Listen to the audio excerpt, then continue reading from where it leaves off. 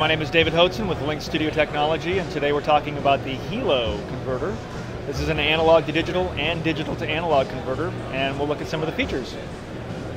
So first off, the thing that you're going to notice is that it has a very nice looking liquid crystal display that's a touch screen. And what we're showing here is some representations of analog meters.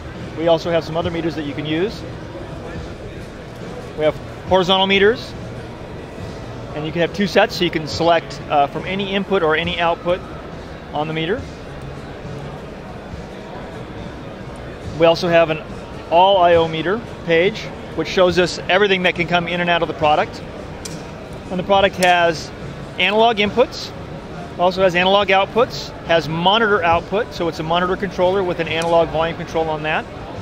And it has a headphone amplifier with a analog volume control on that as well.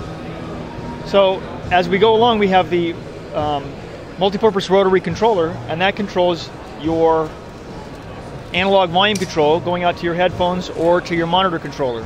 So you can use this as a headphone amplifier, you can use it as an A to D converter, you can use it as a D to A converter. It also has battery power, so it can be powered from anything from 9 volts up to 18 volts DC, as well as universal power on the AC side. It can go from 100 volts all the way up to 240 volts. So that is the Hilo from Lynx Studio Technology.